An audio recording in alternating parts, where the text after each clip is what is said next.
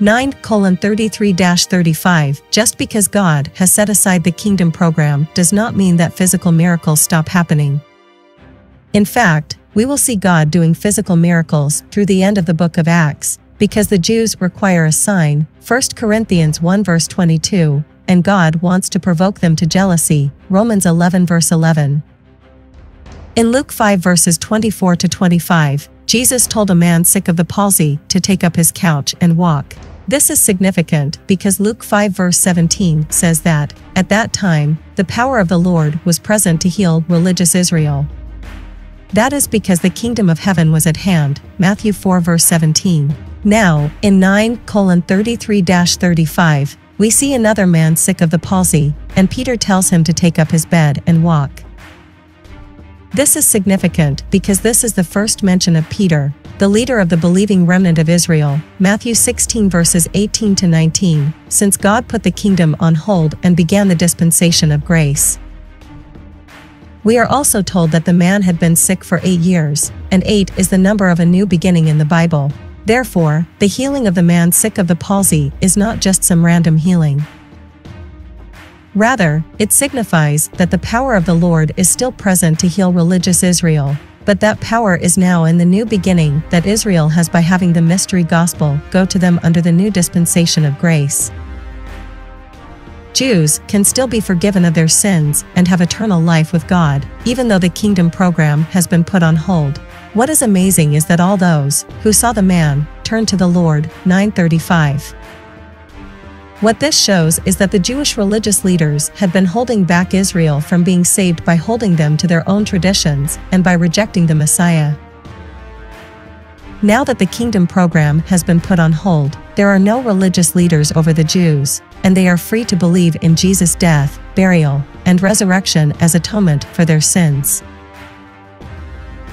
9:36-41 This is another miracle that shows that God is willing to save Jews in the dispensation of grace. Tabitha did good works, just like John the Baptist, Jesus, and his disciples did good works during his earthly ministry.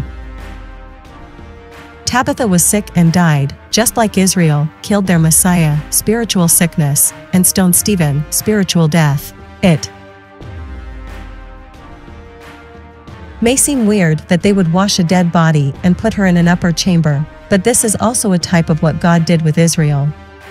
He gave Israel a renewed opportunity to be saved by washing her with water, 2:38, and giving her the Holy Ghost in an upper room, 1:13 and 2:4. Tabitha was raised from the dead, just like Israel now has the opportunity to be raised from the dead, spiritually speaking, by believing the mystery gospel that has now been made manifest, Romans 16 verses 25-26.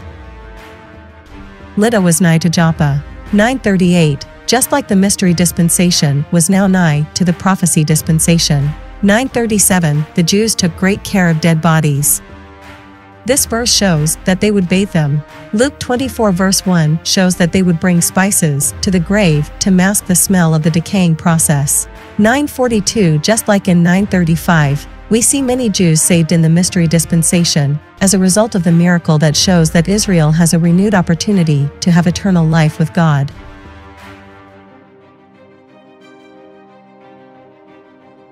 (9:43) We are told 3 times that Peter was lodging with a tanner, 9:43, 10:6, and 10:32. A tanner was one who took dead animal skins and made them into leather.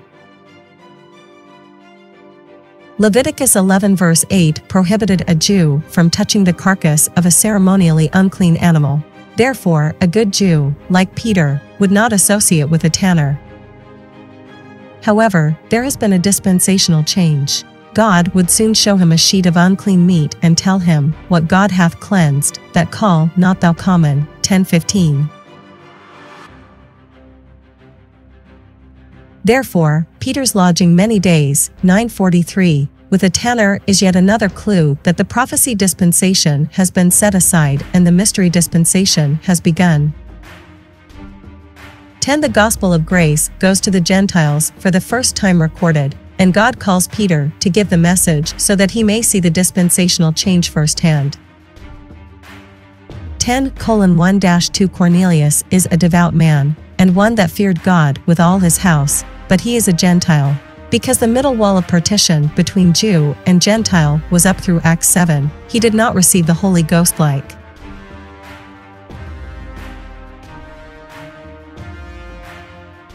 devout Jews, 2:5, did in 2:41. Rather, he was to be blessed by God for blessing Israel, Genesis 12 verse 3, which is why we are told that he gave alms, 10:2. Now, however, with the change in program, God will make Cornelius a member of the body of Christ. 10:3-5 Now that the middle wall of partition has come down, Ephesians 2 verse 14, God is going to save Gentiles with the gospel of grace and give them the Holy Ghost. Although Paul is the apostle of the Gentiles, Romans 11 verse 13, Peter is still learning about the change in programs. Therefore, God calls Peter to reach Cornelius as a learning experience for Peter. Peter is also probably called to reach Cornelius because of the great respect and godlike status that Peter has with Cornelius, 10:25. Therefore, Cornelius also needs to learn that God has taken down the middle wall of partition between Jew and Gentile.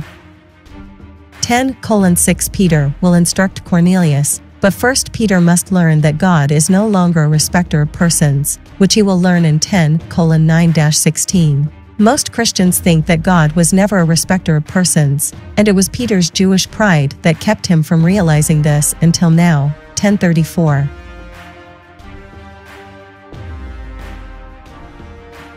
However, God specifically says, in Deuteronomy 7 verse 6, that he had made Israel a special people unto himself, above all people that are upon the face of the earth. Jesus himself recognized this when he refused to even talk to a Gentile woman, finally saying, I am not sent but unto the lost sheep of the house of Israel. Matthew 15 verse 24. In Matthew 10 verse 5, Jesus told Peter, Go not into the way of the Gentiles, Matthew 10 verse 5, and that he would continue to go only to Israel until Jesus' second coming, Matthew 10 verse 23. Now, the Spirit tells Peter to go to the Gentiles, 10:19-20. Clearly, there has been a dispensational change. 10:9-10 The fact that Peter became very hungry and would have eaten may imply that God made him hungry. Even if he did not, God waited at least until Peter was hungry to teach him that God is now going to the Gentiles apart from Israel, even though the Gentiles were unclean in Israel's program. 10:12-15 In Leviticus 11 verses 4-8, God declares certain animals unclean to eat. Therefore, Peter has never eaten anything that is common or unclean, 10:14. Now, though, God tells Peter that God hath cleansed all of the unclean animals. This is not in line with God's law in Israel's program, but it is in line with the dispensation of grace in which God says, For every creature of God is good, and nothing to be refused, if it be received with thanksgiving, 1 Timothy 4 verse 4. Therefore, a dispensational change has occurred from prophecy to mystery, Romans 16 verses 25-26, which means the animals that were unclean to Peter all of his life have now been cleansed by God in this dispensation of grace. Note that 10:15 specifically says that God hath cleansed these animals, which means that the animals were unclean before then. Christians who refuse to recognize the mystery dispensation will say that this vision is not about unclean animals being made clean due to a dispensational change, but that the Gentiles are now clean in the eyes of God. Therefore, no dispensational change has occurred. According to 10:28, the Gentiles being clean in God's eyes is the correct interpretation of the vision. However, we need to note two things. First, initially, Peter does not know what the vision means, 10:17. Therefore, his response of "Not so, Lord, for I have never eaten anything that is common or unclean," 10:14, is in reference to actual unclean animals. If God had started a new dispensation at the cross, in which there are no unclean animals, Peter would have been eating those unclean animals since then. Since we are now in Acts 10 and he has not eaten any unclean animals up to this point, it shows that no dispensational change occurred at the cross or in Acts 2. Second, Peter is still under the law, because he says that it is an unlawful thing for a man that is a Jew to keep company, or come unto one of another nation. 10:28. Therefore, even here in Acts 10, because he is a saved member of Israel's program, Peter is still under the law. It is just that he has now learned that, because of the dispensational change, he can keep company with Gentiles now. 10:28. But he is still to be zealous of the law. 21:20. In other words, if a dispensational change had occurred at the cross or at Acts 2, in the 40 days that Jesus was with his disciples before his ascension, he would have taught Peter the lesson that he is not under the law, but under grace. Romans 6 verse 14. Because God has blotted out the handwriting of ordinances that was against him, which was contrary to him, and took it out of the way, nailing it to Christ's cross. Colossians 2 verse 14. Instead, that was a message that God revealed to Paul first in Acts 9. Meanwhile, Peter will always be under the law, because he was saved as part of Israel's program. Therefore, the trance of 10:9-16 is not God getting it through Peter's thick skull that he has been doing things incorrectly in Acts so far. Rather, it is God telling Peter that, due to the dispensational change in Acts 9, the middle wall of partition between Jew and Gentile is down, such that he need not isolate himself from Gentiles anymore. They can now be saved by the dispensation of grace, by which Paul was the first one saved in Acts 9, 1 Timothy 1 verse 16. 10:16-17. The vision of unclean meat is a major departure from God's instructions to Peter before Acts 9. Therefore, God brings the vision to him 3 times, and he is still unsure of the vision's meaning. Again, if God had not been continuing Israel's program after the cross, Peter would have been eating previously unclean meat and going to the Gentiles before the Holy Ghost came in Acts 2. Instead, the Holy Ghost was given to them in Acts 2 to give them the power to continue Israel's program, not to start something new. Therefore, Peter is now confused by God's command to eat unclean meat, because it is directly against the law of Moses and all instructions he had received from God before Acts 9. 10:19-20. Peter is still thinking on the vision when the 3 men come from Cornelius' house, because this is new information to him, due to the dispensational change that occurred in Acts 9. The Spirit has to tell Peter not to doubt. What is going on? Peter needs to understand that, because the dispensation of grace has begun, God is saving the Gentiles, apart from the Jews, and he is saving them with the new gospel of grace, not the gospel of the kingdom. More important than learning that all animals are now clean, Peter needs to learn that all people are now clean. In other words, the vision of the formerly unclean meat that is now clean was to teach Peter that the formerly unclean Gentiles are now clean in the sense that they can be saved by the gospel. While Peter was only supposed to go to the Jews before, Matthew 10 verse 6, now, the gospel is to go to all nations. While the gospel of the kingdom, Matthew 4 verse 17, was preached before, which is to repent and be water baptized for the remission of sins. 2:38, the gospel of the grace of God, 2024, is being preached now, which is to trust in Jesus' death, burial, and resurrection as atonement for sins. 1 Corinthians 15 verses 1-4. 10:21. Note that Peter does not know what is going on. He just saw a vision of unclean meat that he is supposed to eat, even though God had previously said it was unclean. Now, the Spirit tells him to go with 3 men, but he does not know why they have sent for him. God keeps the details a secret, because the dispensational change is causing Peter to make some major changes, which his flesh does not want to make. 10:22. This verse tells us that Cornelius was a Gentile, who came to God through the Abrahamic covenant as a Gentile was supposed to. That is, he blessed Israel in order to be blessed by God. Genesis 12 verse 3. The problem is that the nation of Israel is in unbelief. In 8:27-28, an Ethiopian man came to Jerusalem to worship and never found out the meaning of Isaiah 53 verses 7-8. Even though Jesus Christ fulfilled it just 1 year earlier. Given this, we can assume that Cornelius was also seeking answers from God as to what Jesus did. Was he the Messiah? He probably went to Jerusalem for the answer, and he got nowhere. Therefore, he fasted and prayed. 10:30, and God has now answered his prayer by sending him Peter. 10:24, Peter's audience will be Cornelius' family and friends. 10:25-26 Cornelius feared God and prayed to God always. 10:2. He is not a man who worships idols or men. He did not worship the angel in bright clothing, who came to him. 10:30, but yet he worshipped Peter. This probably means that Cornelius thinks that Peter is God in human flesh.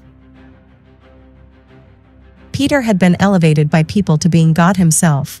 This is probably because everyone was healed when he passed by. 5:15-16, and he had the authority to remit or retain sins. Matthew 16 verses 18-19. The Jews may have been saying that Peter was the resurrected Jesus, or Cornelius may have seen Jesus as the one preparing the way for the Messiah, which would make Peter the Messiah, because of the miracles he did. This would explain why Cornelius worshipped Peter. 10:28 Peter got the point of the vision that God had sent him. He realized that he should not call any man common or unclean, although the vision also told him that, since he would be with Gentiles, he did not have to worry about refraining from eating unclean food with them. Note that Peter says that it is an unlawful thing for a man that is a Jew to keep company, or come unto one of another nation. This may be a reference to the Lord Jesus Christ's command not to go to anyone with the gospel but the lost sheep of the house of Israel. Matthew 10 verses 5-6. Peter has learned the lesson from the vision that God has declared the Gentiles clean. They can now receive and believe the gospel for eternal life. This coincides with a change from the kingdom gospel of repent and be baptized for the remission of sins, 2:38, to the mystery gospel of trusting in Jesus' death, burial, and resurrection for the atonement of sins, 1 Corinthians 15 verses 3-4. Although, based on what Peter says in 10:34-43, it appears that he does not understand the mystery gospel yet. What he does understand now, though, is that God has taken down the middle wall of partition between Jew and Gentile in the dispensation of grace, Ephesians 2 verse 14.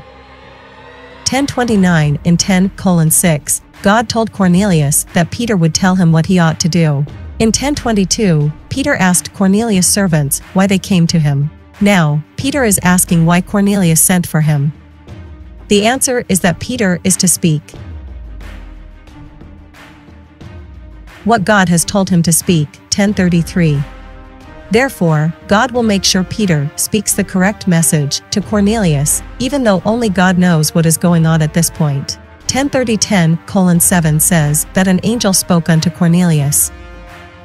Here, he describes the angel as a man in bright clothing. Most everyone thinks that an angel has wings, but the Bible says that angels look like men. Therefore, they have no wings. Cherubim are spirit creatures with wings, Exodus 25 verse 20, and Satan is a cherub, Ezekiel 28 verse 14. This tells us that Satan has gotten man to make angels look like himself.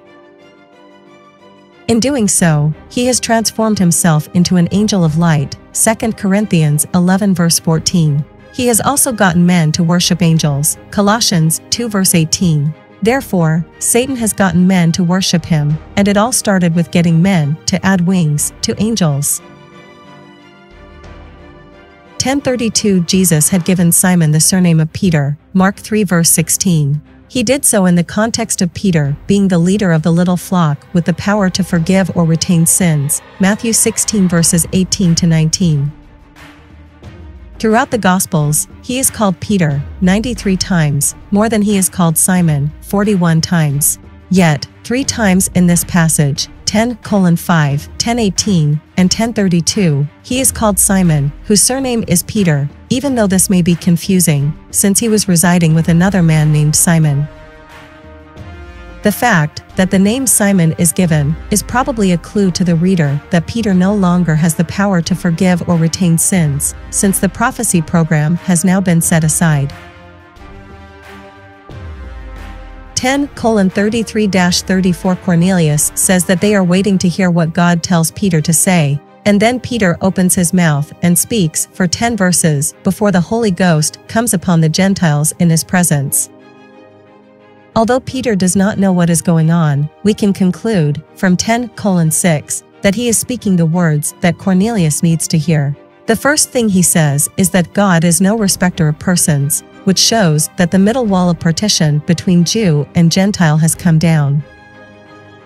There is no difference between Jew and Greek in the dispensation of grace, Romans 10 verses 12 to 13. 10:35. This statement represents a major departure from the kingdom program. Even the little flock, who was scattered due to the persecution in 8:1, preached to Jews only, 11:19. Now, Peter has learned that God also accepts Gentiles who fear God and work righteousness. The way he knows this is that God sent Peter to preach to one of these Gentiles. 10:36-37. Based upon the information in 10:34-43, the only thing Peter has learned in the dispensation of grace is that God is no respecter of persons. He does not yet know the mystery gospel. Therefore, he starts with the word which God sent unto the children of Israel, 10:36. It was not a gospel for all the world at the time. The gospel of the kingdom was only to the children of Israel. In 10:37, Peter says that they know this gospel, yet they were not saved by it, because it was not for them. The Gentiles in Israel's program were not saved by repenting and being water baptized, 2:38. They were saved by blessing Israel, Matthew 25 verses 31 to 46. Therefore, Peter does not go into the details of this gospel, because it is not applicable to them. Peter knows that Paul is preaching the mystery gospel, since Paul stayed with him for 15 days, 3 years after receiving the revelation of the mystery, Galatians 1 verse 18. But the mystery is new information that is hard for Peter to understand, since he was brought up in the Jewish religion and taught the kingdom program by Jesus Christ, 2 Peter 3 verses 15 to 16. Therefore, in speaking here, Peter sticks to information about what Jesus Christ did that is not applicable only to Israel's program. Faith cometh by hearing, and hearing by the word of God. Romans 10 verse 17. Rather than wresting things he does not understand, which will cause Cornelius destruction, 2 Peter 3 verse 16, he will speak what he does know.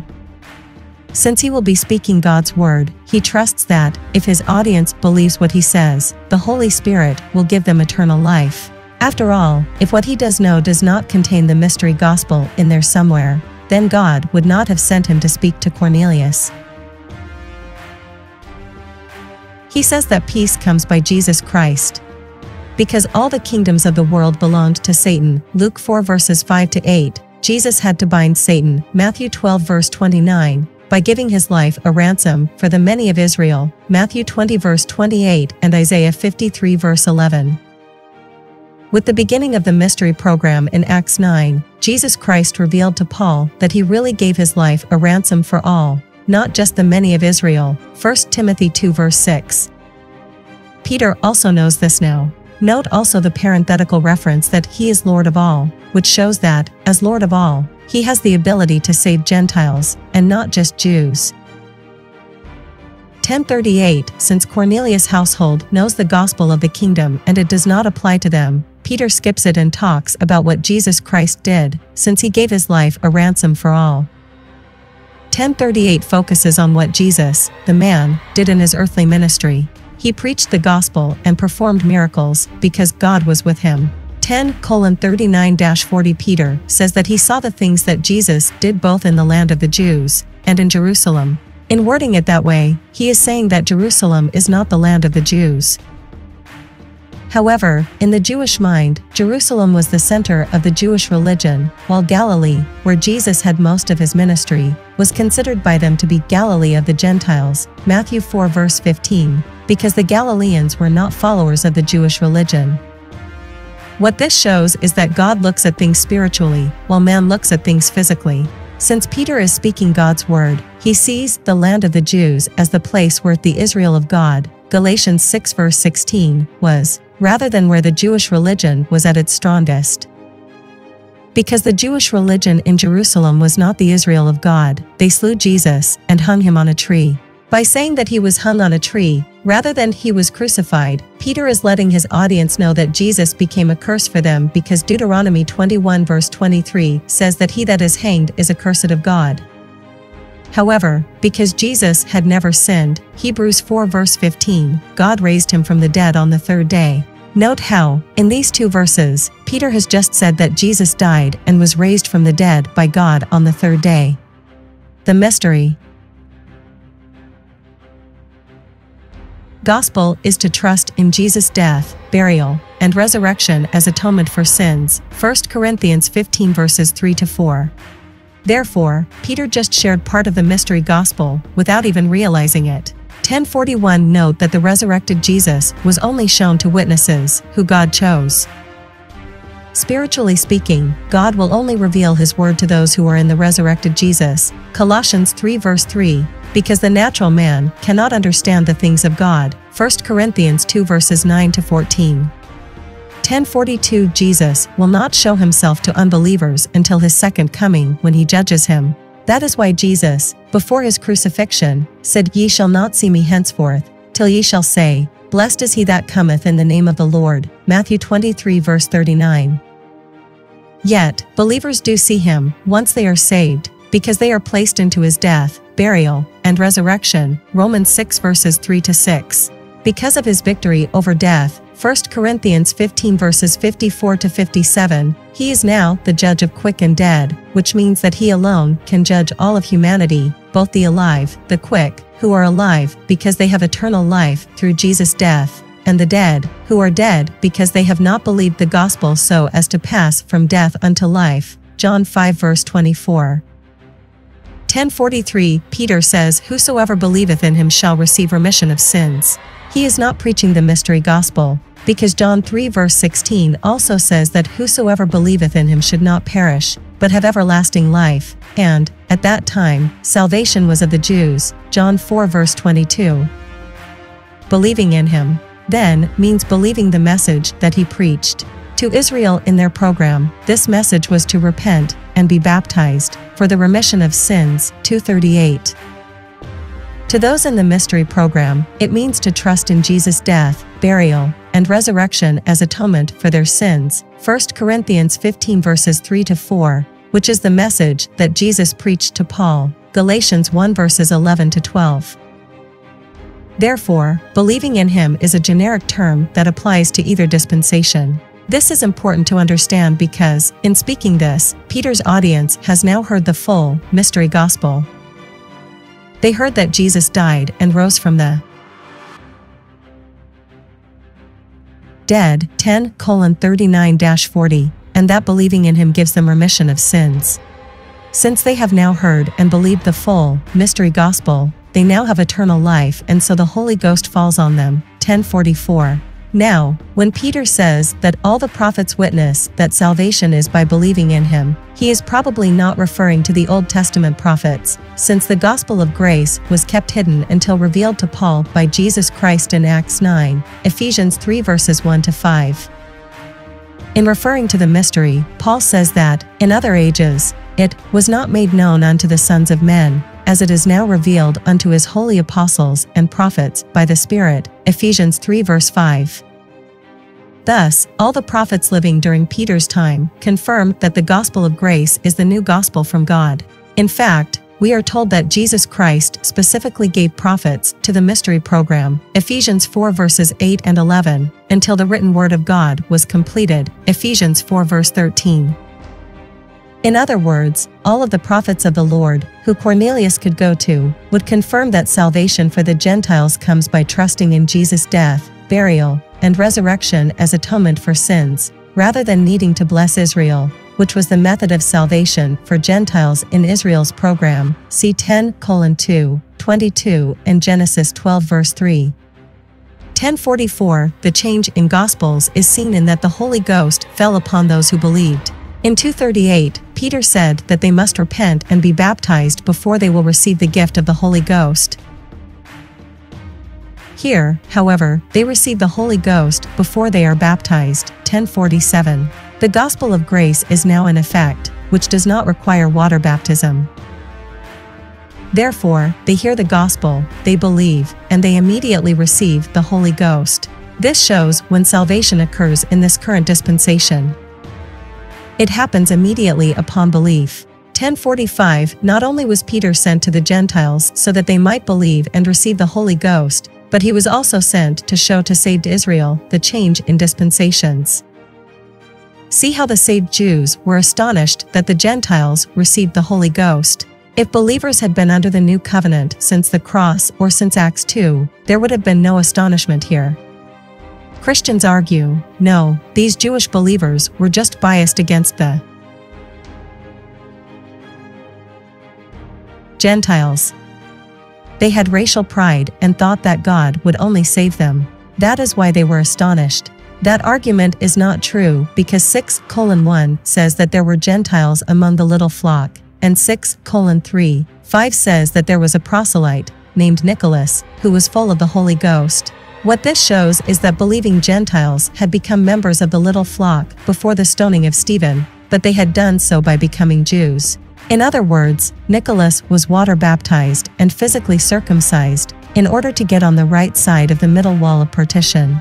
What astonishes the believing Jews with Peter is that Gentiles received the gift of the Holy Ghost without doing those things.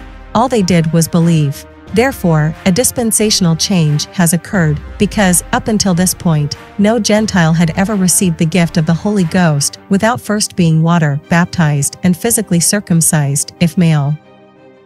10:46 In spite of the dispensational change, these Gentiles speak with tongues, just like those receiving the Holy Ghost in Acts 2-7. There are at least 3 reasons for this. First, all of the Jews present needed to know that these Gentiles were now saved. Otherwise, Peter would have kept preaching and would not have learned when they became saved.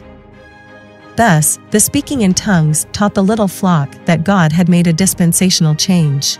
Second, the gift of speaking in tongues is given to the body of Christ during the diminishing away of Israel during the dispensation of grace, Acts 9-28, to provoke unsaved Israel to jealousy, Romans 11:11. In other words, unsaved Israel would now see that God is not going to wait around for them to believe, but he will now save Gentiles, in spite of Israel's unbelief. Some of unsaved Israel may then get jealous and believe the gospel of the grace of God. Third, the gift of speaking in tongues is given for the body of Christ to learn sound doctrine for the new dispensation. Since the mystery was kept secret since the world began, Romans 16:25, these new believers have no Bible they can read to learn mystery doctrine. Therefore, God gave the gift of speaking in tongues as a way of teaching mystery. Doctrine to the early church.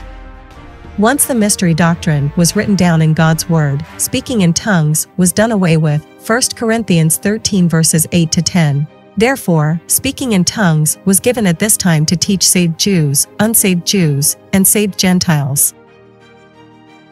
After this, saved Jews no longer need to hear the speaking in tongues by these Gentiles, since saved Jews already have this gift themselves. Unsaved Jews need to hear speaking in tongues as long as the gospel of grace is going to them, which is through the end of Acts.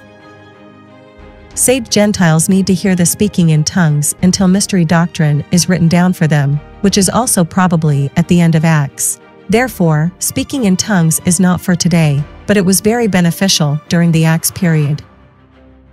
10:47-48 Water baptism is specific to Israel's program and was required for salvation as part of the gospel of the kingdom, 2:38. It is not for today as an outward manifestation of an inward work of grace. In fact, it is never that in any dispensation at any time. If you want an outward manifestation, allow the Holy Spirit to teach you God's Word and work through you as you live it out. Being sprinkled with or dunked in water only proves that you are not afraid of water. It does not prove that you have eternal life. Nevertheless, Peter water baptizes these Gentiles so they will not offend the saved Jews who are present, 10:45, since those Jews were water baptized for salvation. It will also help the saved Gentiles reach unsaved Jews should the opportunity arise. That is why Paul circumcised Timothy, 16:3, and we do not see any new Christian converts today lining up to get circumcised as an outward manifestation of an inward work of grace, which is more of an outward manifestation than water baptism is. Unto the Jews I became as a Jew, that I might gain the Jews. 1 Corinthians 9:20 a.m. 11. The Jerusalem saints hear of God's saving of Gentiles without becoming Jewish proselytes. The first Christian church is established in Antioch. Mystery doctrine is taught for 1 year there. They are strengthened with might in the inner man, Ephesians 3 verse 16, such that they decide on their own to help the poor, Jerusalem saints, who had sold all that they had. Therefore, the body of Christ is starting to grow, and Gentiles are a big part of it, since the middle wall of partition between Jew and Gentile has come down, Ephesians 2 verse 14. 11:2-3 Here comes the opposition.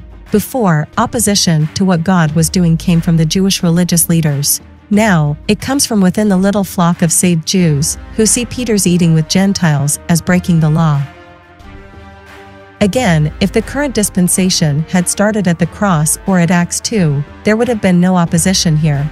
Paul records, in Galatians 2 verse 12, that Peter will later buckle under pressure from Jews by separating himself from Gentiles. However, at this time, he shares Gentile salvation apart from becoming proselytes, and these saved Jews glorify God. 11:18. Thus, now all the saved Jews in Jerusalem, both those who came with Peter and those who stayed home, know that God has made a change in dispensations. 11:4-17 God only has to say something once for it to be true. However, when he repeats himself, you know that what he is saying is of particular importance. The story of Paul's conversion, ushering in the dispensation of grace, is so important that God tells it to us in Acts 9:22 and 26. Similarly, the first recording of Gentiles being saved by the gospel of grace is important enough for God to mention it both here and in Acts 10. 11:5-10 The sheet of meat was let down from heaven and was, at the end, drawn up again into heaven. The meat represents the Gentiles being declared clean by God under the new mystery dispensation. If they were not clean, they could not have been let down from heaven or drawn up into heaven. This is a clue to the fact that the body of Christ has now been raised up to sit together in heavenly places in Christ Jesus. Ephesians 2 verse 6. 11:6-7 With the previously unclean meat coming down from heaven, God is primarily telling Peter that the middle wall of partition between Jew and Gentile has come down, such that all men, both Jew and Gentile, may now be saved by trusting in Jesus' death as atonement for sins. Gentiles can now be reached directly with a gospel from God. Rather than having to wait for Israel, as a kingdom of priests, Exodus 19 verses 5-6, to preach the gospel to them in the millennial reign. 11:8 Not so, Lord is a contradictory statement, because if God is Peter's Lord, then he would not argue with him. However, it is easy to understand why Peter argued, because God has changed the rules on him. In the kingdom dispensation, there are many unclean animals, Leviticus 11 verses 4-8, and the Gentiles are unclean to preach the gospel to, Matthew 10 verses 5-6. Now, in the mystery dispensation, all animals are clean to eat, 1 Timothy 4 verse 4, and all people may be reached with the gospel, Ephesians 2 verses 14-18. So, when Peter says, "Not so, Lord," he does so based on the Mosaic law, and not because he is an unbeliever. 11:9 God hath cleansed unclean animals and unclean people, the Gentiles, meaning that they were not clean in the prophecy program, because God gave them up due to their unbelief, Romans 1 verse 28. However, God knew that some Gentiles would believe, and so God winked at them, 17:30, under Israel's program, knowing that he would turn his attention back to the Gentiles with the mystery program. Therefore, the Gentiles are now clean if they believe the gospel of the grace of God. 11:10 Peter had to see the vision 3 times before he would be willing to go with the Gentiles, who were sent to him. The sheet of meat being drawn up again into heaven also refers to how the saved members of the body of Christ will be raptured up to heaven. We have already been raised up to sit together in heavenly places in Christ Jesus. Ephesians 2 verse 6. Thus, the rapture is us being drawn up again into heaven. 11:12 in 10:23, we were told that certain brethren from Joppa accompanied him. Now, we are told that there were 6 brethren who went with Peter. 11:14 detail is added here, telling us that God told Cornelius that Peter would tell him how to be saved. They were already following Genesis 12 verse 3 by blessing Israel in order to be blessed. However, Israel was in apostasy, and the mystery dispensation had now begun. Therefore, God had Peter tell them the mystery gospel so that they could be part of the body of Christ. Nevertheless, Peter did not understand much about it, which is why this verse says that he told them words, rather than saying that he gave them the gospel. 11:15 This verse shows that no works are required for salvation under the current dispensation of grace. In the gospel of the kingdom, they had to be water baptized before they were saved. 2:38. Now, though, they are saved immediately upon belief in the gospel. 11:16-17 Peter quotes 1:5, and Christians immediately object to the mystery by saying that the Gentiles, in Acts 10, were saved in the same way as the 3,000 in 2:41 were saved. However, that is not what Peter is saying. Peter is not giving the gospel here. Rather, he is defending his actions before a contentious, but saved, Jewish audience. 11:2-3. These people knew that Jesus said that the Holy Ghost would only come upon believers. Peter is saying that, since the Holy Ghost came upon the Gentiles, what happened in Acts 10 was of God, just like what happened in Acts 2 was of God. This means that, if Peter had not eaten with Gentiles, he would have been withstanding God. Therefore, rather than contending with Peter over breaking the law, they should be glorifying God that Gentiles were saved, and that is what they do in 11:18. The quote of 1:5, then, does not negate the dispensational change that had occurred. Rather, it shows that the mystery dispensation is of God, just like the prophecy dispensation is of God. 11:18, to repent means to change your mind. This definition comes from Numbers 23:19. It does not mean to turn from your sins. This definition comes from Christianity. If you could turn from your sins, then God would not save you, because God's love was commended to us while we were yet sinners. Romans 5 verse 8. God's love is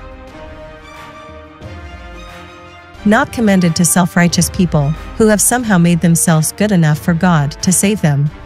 Rather, it is sinners who God has called to repentance, or to change their minds. Matthew 9 verse 13. Therefore, the statement here about the Gentiles repenting unto life just means that they stopped trusting in their own self-righteousness and trusted in God's imputed righteousness to give them life through believing the gospel. In the kingdom dispensation, repentance meant to change your mind about following Jewish traditions and start believing in God's law covenant to save you. Today, in the grace dispensation, repentance means to change your mind about your own works and religion getting you into heaven and trust in Jesus' death and resurrection to give you eternal life. Either way, repentance is required for salvation and is not to be confused, here, with the gospel of repent and be baptized, for the remission of sins found in 2:38. 11:19-20 takes us back to 8:1 when the little flock was scattered due to the persecution that occurred at the time of Stephen's stoning. Because the mystery had not been revealed yet, these believers preached unto the Jews only, as Jesus had commanded them to do. Matthew 10 verses 5-6. After the mystery was revealed to Paul in 9:22, Paul went to the churches of Judea with the new gospel of grace, Galatians 1 verse 22 and 9:31, and we see all the prophets of God, in 10:43, witnessing that the gospel of grace is the gospel for today. Word, then, must have spread to the believers in Cyprus and Cyrene because, even though they only spoke the gospel of the kingdom to the Jews before, they are now preaching the Lord Jesus to the Gentiles. 11:20. This shows that the mystery gospel is now being preached. 11:21 The hand of the Lord was with them shows that God is the one who changed dispensations. If the mystery was something that man had concocted, God would not be with them preaching to the Gentiles, since he told them to preach to Israel only, Matthew 10 verses 5-6. The fact that a great number believed in Antioch shows that the nations are now receiving eternal life, continuing what we saw in Acts 10 with Cornelius and those with him. 11:22 It has now been over 3 years since the mystery was given to Saul, Galatians 1 verse 18. God said that Saul would preach the gospel to all people, 9:15, but the Jerusalem church does not like Saul, because he had persecuted them before the dispensational change. Barnabas was the first one in Jerusalem who was excited about Saul and the new dispensation that God had started with him, 9:26-27. Since Barnabas was one of them, the Jerusalem saints sent for Barnabas to reach these new believers. Because Saul is the apostle of the Gentiles, Romans 11 verse 15, Barnabas will soon recognize that he is in over his head and will go to Tarsus to get Saul so that he can come and give sound mystery doctrine to these new believers, 11:25. 11:23 When Samaritans were saved in Acts 8, the Jerusalem apostles sent Peter and John to them to pray for them that they might receive the Holy Ghost, 8:15-17. In Antioch, though, there is no mention of an extra step that is necessary in order for them to receive the Holy Ghost. This shows the change in dispensation. The Holy Ghost came upon the Antiochians immediately upon believing the gospel, as he did in 1044, while, in the kingdom dispensation, the 12 apostles had the power to retain or remit sins, and so the Holy Ghost only came upon believers through them, John 20 verses 22-23. Therefore, when Barnabas arrives in Antioch, he sees the grace of God. In other words, Barnabas sees that they already have the Holy Ghost. 11:24 Much people being added to the Lord means that more people were believing the gospel as Barnabas was there. It is not a reference to the people who had already believed before Barnabas got there, because those people had already been added to the Lord, 10:21. In other words, Barnabas did not add them to the Lord, their belief in the gospel added them to the Lord. 11:25 Apparently, Barnabas is over his head. He knows about Israel's program, having had all things in common with the little flock of Israel, for 35-37. But he does not know much about the mystery program. Jesus Christ had made Saul the apostle of the Gentiles, Romans 11 verse 15, and had spent 3 years educating him with the doctrine. For this new dispensation, Galatians 1 verse 18. Jesus Christ had specifically committed the dispensation of the mystery gospel to Saul, 1 Corinthians 9 verse 17. Therefore, about all Barnabas can do is exhort the new believers to cleave to the Lord, 11:23, but he does not know how to answer their questions and edify them in the doctrine. Therefore, he goes to Tarsus to get Saul, to bring him to Antioch, 11:26. Now, you may wonder why Saul was not already in Antioch. There are probably 2 reasons. 1, he does not get along well with the Jewish believers yet, and so they probably do not want him there, which is why they called for Barnabas instead. And 2, Saul has undergone a major transformation from being zealous of the Jewish religion, 22:3 and Galatians 1 verse 14, to learning something completely new from Jesus Christ. Today, we have God's completed word, and Christianity thinks we are bonkers for believing the mystery. How much more, then, must all religious Jewish people, both believers and unbelievers, think that he is a wacko? Therefore, Saul is probably apprehensive about sharing the mystery information that Jesus Christ has revealed to him. 11:26 This is the first record of the edification of the body of Christ in the Bible. Saul had learned much from his 3 years with Jesus Christ, such that he is able to spend a whole year instructing these believers in mystery doctrine. The disciples here are not the 12 disciples. Rather, it is a reference to Saul's disciples, those who are being discipled in the gospel of grace and the mystery that Saul had learned by direct revelation from Jesus Christ over a 3-year period. Galatians 1:12, 17-18. The term Christian is first used here. It is significant, then, that the term Christian was first used in reference to following what Christ revealed regarding the mystery program. The term Christian is used today, and most everyone thinks it means following what Christ said to do in Matthew through John. However, because Christ's instructions to us today are found only in Paul's epistles, a Christian today should follow the instructions in Paul's epistles, not Christ's instructions in Matthew through John. The reason that the term Christian is first used here is because believers of the current dispensation are part of the body of Christ. So, they are to be Christ-like or Christians, being part of his body. When Christ came to earth, he did not start something new. Rather, he just continued what God started in Genesis 12 with Abram. He did not speak of his own accord, but he spoke whatever his Father commanded him to speak. John 8 verses 28 and 38 and 15:15. Therefore, the believers in Matthew and John were following God the Father, as directed to do so by Christ. By contrast, Jesus Christ began the mystery program after his ascension. By then, God had made him Lord, 2:36. As Lord, he called Saul on the road to Damascus, 9:5. Therefore, mystery believers follow Jesus Christ, as directed to do so by Paul, 1 Corinthians 11 verse 1, making them Christians, a title that is not appropriate for believers in Matthew, John.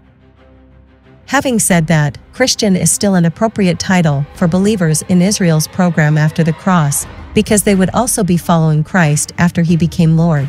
Therefore, Peter calls prophecy believers Christians in 1 Peter 4 verse 16.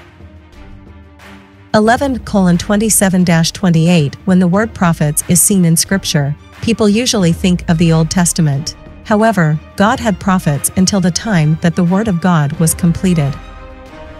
Ephesians 4 verses 8 and 11 says that Christ gave prophets to the body of Christ, and Ephesians 4 verse 13 says that they were given until the Word of God was completed. The prophets, here, show that, when Peter said in 10:43 that all the prophets give witness to Jesus Christ, he was talking about the prophets in Jerusalem at the time that God gave to Israel in their dispensation until the Word of God was completed. Agabus is also mentioned in 27:10-11, where he says, by the Holy Ghost, what will happen to Paul if he goes to Jerusalem? Therefore, he is a true prophet of God. When Jesus stood up in 755 and set aside the kingdom program, he gave Israel another chance to be saved through the gospel of grace given to Paul. However, God still sends punishment to Israel for their rejection of the kingdom program through this worldwide famine that will result in the Jews being commanded by Claudius Caesar to leave Rome, 18:2. There will also be persecution within the church. By Herod, 12:1. In other words, because of Israel's unbelief, their program has been set aside. God will still give them the gospel of grace through the Apostle Paul, but they will be punished with persecution and famine and having to leave Rome because of their unbelief.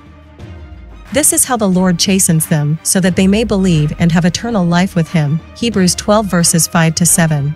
11:29-30. Jesus commanded the little flock to sell all that they have, Luke 12 verse 33 and Matthew 19 verse 21. This was not a suggestion only to be obeyed by those who felt led of the Lord to sell their possessions. Rather, this was a commandment for all believers to follow. We see them obeying Jesus' command in 2:45 and 4:34-35. This was done because, if Israel believed the gospel, the 7-year tribulation period would have started, and their possessions would have been taken away from them by the Antichrist in the middle of the tribulation period, because they would not take the mark of the beast. Revelation 13 verses 16-17. They also needed to concentrate their full efforts on reaching all of the lost sheep of the house of Israel. Matthew 10 verses 5-6. Because they would not even finish going over all the cities of Israel before Jesus' second coming. Matthew 10 verse 23. Therefore, they might as well quit their jobs and use their possessions now for the furtherance of the gospel, rather than having them taken away by the Antichrist. However, because Israel did not believe the gospel, the kingdom program has been set aside. The end of the world will not come in 7 years. and God's promise to give them the food they need to live on is no more in the dispensation of grace. Matthew 7 verses 7 to 11. This means that the Jerusalem saints are poor and in need. Romans 15 verse 26. Therefore, the Christians in Antioch sent a gift to the Jerusalem saints to help them. This is another sign that the kingdom program has been set aside. If it had not, they would have asked for God to give them what they need, and He would have provided. Take no thought, saying, What shall we eat? For your heavenly Father knoweth that ye have need of all these things. Matthew 6 verses 31 to 32. Instead, they have to rely upon help from the Christians of the grace dispensation.